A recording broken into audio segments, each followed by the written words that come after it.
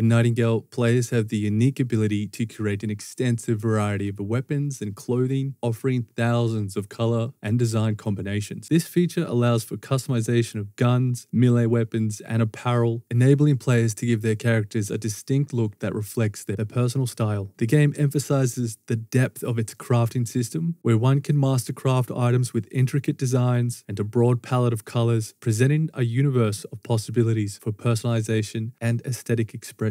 And we are going to explore this system because it is vast and there's many things for us to learn and understand. Let's have a look at some examples. Here we have a porter pistol combined with pursuit and a nadir, giving it this beautiful purplish green color. And here we have a druidic jacket made from galump, which adds a very unique splash of orange at the front of the jacket, as well as quite significant splashes at the back. Very unique look here. And then if we have a look and compare it to a druidic jacket comprised of Jana, you'll see a stark difference of tones and colors flashing from green and white to a more darker orange green. So two very different looking clothing pieces. And this is just a fraction of examples that are existing in this game. Some materials will have more or less impact in terms of colors, but there's a large portion that offer some very promising results, and there's lots to mix and match. And this is all purely on the aesthetic side, because if you do want to build some of the best weapons, you may not opt in to have a more aesthetically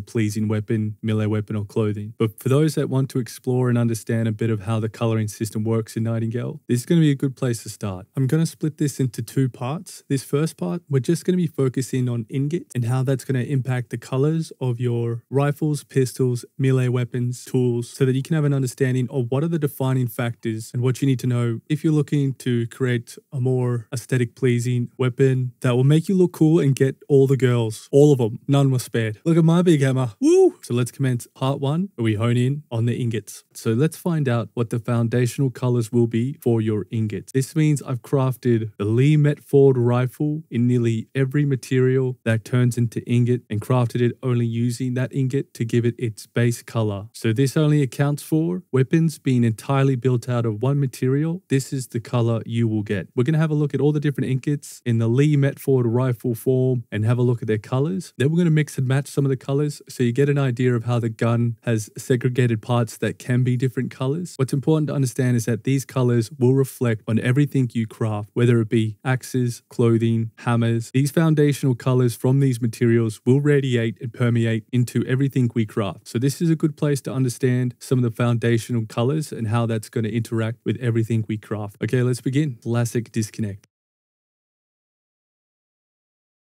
So we're going to do this in alphabetical order. So starting with the advanced hollow metal. Do note, I won't cover the non-advanced metals as they have the same color. So let's start off with the advanced hollow metal. The advanced hollow metal has a very nice color. Now, I'm not a color expert. I don't know what these colors are exactly. So if you do, you can let me know in the comments. We can update the timestamps to make them official colors. But this will just give you an idea. Very cool sort of rustic purplish sort of look. We'll go on to advanced Luckness. That also shares a very similar color. These are bound ingots, so they do have a lot of shared similarities. Next, we'll try the Bombardier. This has a bit more of a distinct color. It's sort of edging on very close to a silverish sort of look. Let's have a look at the brass. A very nice sort of brassy color here. Definitely like the look of this, especially how it catches the sun. Very bright. Okay, let's have a look at the bronze. And as you expect, a bit more of a bronzy color. It does look very similar to the bound, so it would be a bit hard to distinguish when people have crafted their weapons out of something like bronze. Let's have a look at cobalt. Cobalt has a very silver look, probably look quite similar to some other weapons. So it'll be another one that will be a bit harder to distinguish. Next, we have a nadir. Now, I love the color of a nadir. It's a sort of a lightish, pinkish purple color. One of the better looking sort of colors that we have. Very distinctive. There's a few others that look kind of similar to it, but this is much more of a distinct ingot color. Next, we'll have a look at the sun giant. Sun giant, as you would expect, has quite a yellow look to it. Very goldish, yellowish, but a very nice overall tone and color. And this will go very nice on a lot of materials. Next, we have iron. Again, very similar look to your silvers and some of the other ingots. Not very distinctive, but it gives you an idea of what you would expect. Now, we did miss gold, so we'll chuck gold in. And as you expect, gold has a very nice, similar color to the sun god. Nice gold color. Next, we have a look at chirosiphon, another bound ingot. Very similar color to the other bound ingots. Next, we'll have a look at magnesium. Magnesium offering quite a silver look again, so not too distinct from some of the other ones. Take a quick look at nickel. I imagine will be a bit more of a darker silver silver look compared to magnesium, but quite similar. Next, we'll have a look at pellucidic. Pellucidic has a less strong kind of gold yellowish sort of look, still very nice. Next, we'll check platinum. Platinum having quite the silver look to it as well. Then we have pursuit. So one of the few that has much more of a greenish kind of tint to it, bit more distinct, and it becomes very distinct on certain items, but definitely one of the favorites for your ranged weapons. Next, we'll check out shimmering. Shimmering, I was expecting it to be a bit more shimmering, I guess, but it is sort of a very lightish, sort of purple brownish, I'd say. Still quite nice. Next, we have silver. So I'm expecting silver to be very silver because we've had a lot of different silver looking guns. Yeah, so very similar to many of the other ones, if not the same. That's silver for you. Steel is next, looking quite similar to a few other ones that we've had a look at. Next, we have the bishop. So bishop having a goldish sort of look to it, quite nice. Next, we have the knight. So the knight came up looking quite silver. Next, we have the rook. Rook offers the gold color. Next, we have Titan's fingernail. So Titan's fingernail has a very distinct look as well. Being a tier 5, you can really tell the difference. Pretty sure it's pretty much its own unique color. Definitely like the look of Titan's fingernail. And last, we have titanium. Titanium offering quite a silverish look. So that's not the last one. I forgot a couple. So here we have the copper. A very nice copper look. It's very similar to some of the other ones. And I also forgot Arium. And here it is, another silver looking one. It is a little bit disappointing. I guess it's only early release, so we may not have all the different colors, and there may be more colors for each ingot type coming. Currently, we do have a lot of crossover, but I'm sure this will change. But at least this gives us a rough idea of where it's at right now. So these are all the different colors of your ingots. Now, what we're going to do is we're going to mix and match a few just so you get an idea of how the guns and weapons will look like when you do incorporate mixtures of the different ingots. Because as you would expect, it can offer quite a unique spin on many of the color palettes that we have for our ingots and the weapons we create. Okay, so next we're just going to play around with 4 materials. We got Anadia, Fabled Sun Giant, Pursuit, and Titan's Fingernail. Now we're going to mix and match these and see what kind of color results we get from applying the different ingot components when crafting a Lee Metford rifle. Let's have a look. Okay, so for starters, let's go Anadia barrel. We'll go a metal plate of Pursuit. We'll go a stock. All of them will have the same stock, just some tier 4 Swampwood and Refined Action. We'll go Titan's Fingernail. So we've got 3 different components.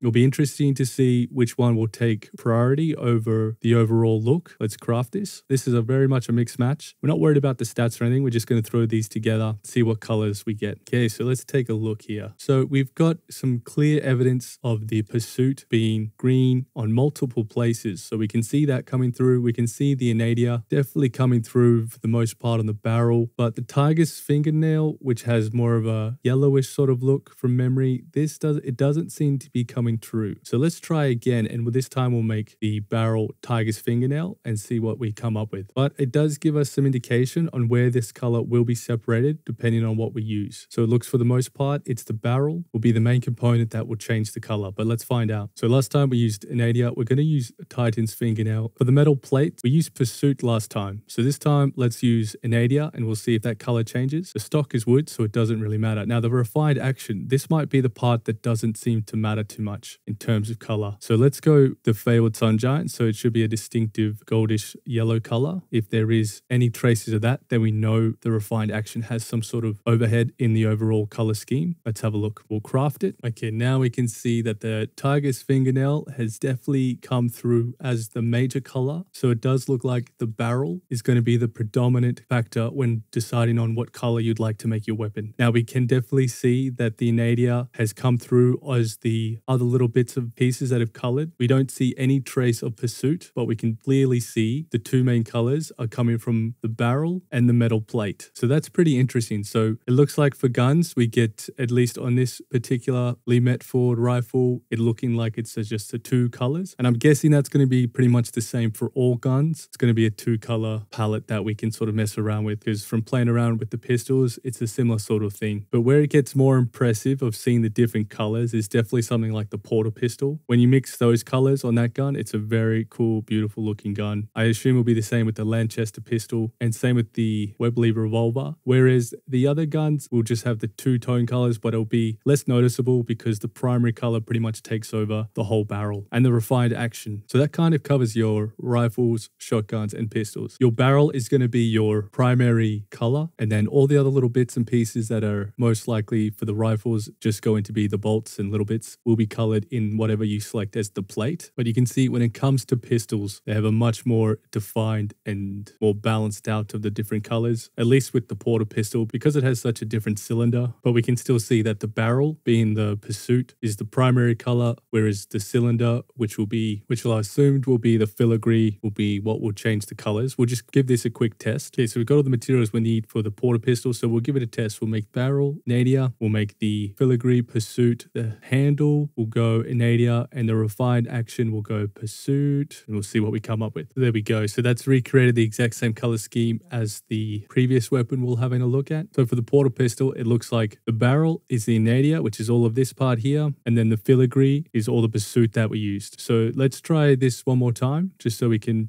drive this home. It does look like the first two ingredients to the weapons is going to be the driving factor for the color scheme. Okay, this time we'll switch it around. We'll put Pursuit, and then we'll put filigree as nadir. Forged handle will go nadir. The refined action will go nadir as well. So there you go. So we've used Pursuit for the barrel, and that's the primary color, and then nadir for the other component. And it's an exact switch from the previous gun when we used nadir. So it does seem like it's a two-color system for the rifles and weapons, and it does look like it's going to be the top two materials required for the weapon are going to be what is the main driving factor for your color and the results. The exact same rules apply to your melee weapons. So you have an advanced luckiness, its base color will be the same base color as shown previously. Then we change it to Pursuit, green as expected, pellucidic, the goldish sort of color we're expecting. So now we'll quickly just do an example of mix and matching on a melee weapon just to give you an idea. It's going to follow the same sort of principle. I assume the first two ingredients will dictate the overall two-color palette that we have. But just before we do that, I just wanted to let you know, so when you have to mix alloys and precious metals, in this example, I have some advanced luckiness and I've used a few different of the alloys. It won't actually change any of the color schemes between the different alloys. And I believe that is the same for precious metals. So just so you know, when you have to add in other ingots of different alloys or precious metals, it should not change the color of your expected item. Okay, so we're going to craft some Dauntless pickaxes, and we're going to switch around the materials. We get an understanding of how the color breakdown is going to happen on melee weapons. I assume it's going to follow the same path as rifles and pistols. The top two will be the main determination of its overall color. So for this, we will go Pursuit as the hardened pickhead, and we'll go nadir for the pickhead, and the forged handle will go nadir. Now again, this is an example. You wouldn't necessarily craft a Dauntless axe picks out of these materials, but we are highlighting how melee weapons will be colored. So this is where it gets pretty cool. So I've gone ahead and crafted the two different Dauntless axe picks, and we can see here that the hardened pickaxe head will determine the axe and pick part between the two. So the first example, we used the nadir. The second example, we used Pursuit. Now it looks like the pick head and the forged handle are exactly that. Now we'll do one more example where we add in a third ingredient to see if the forged handle comes into color for this particular weapon. So for this example, we use a hardened pickhead as Pursuit, the pickhead as a nadir, and the forged handle we'll use the fabled sun giant. So we'll know it will be gold, so it will stand out. If it isn't a golden handle, then we know it's only a two-color palette for melee weapons, and it's only considering the first two materials. Okay, so we've crafted the Fable Sun Gold version, and we're switching between all three, and you can see here that it is only top two materials that actually matter that will change the color. The forged handle does not impact the color. So we can say with some certainty that for melee weapons, again, it's a two-color palette. The first two materials you use will determine what color the main components will be. So I hope this gives everyone a pretty clear idea of how the color scheme and how to color your weapons using the various different ingots. I'd like to do the same with clothing. That's obviously a much bigger topic as there's so many different resources to use for clothing. So if you got anything out of this, consider liking, subscribing, and definitely check out part 2 where we cover some of the clothing. Thanks very much. Catch you next time.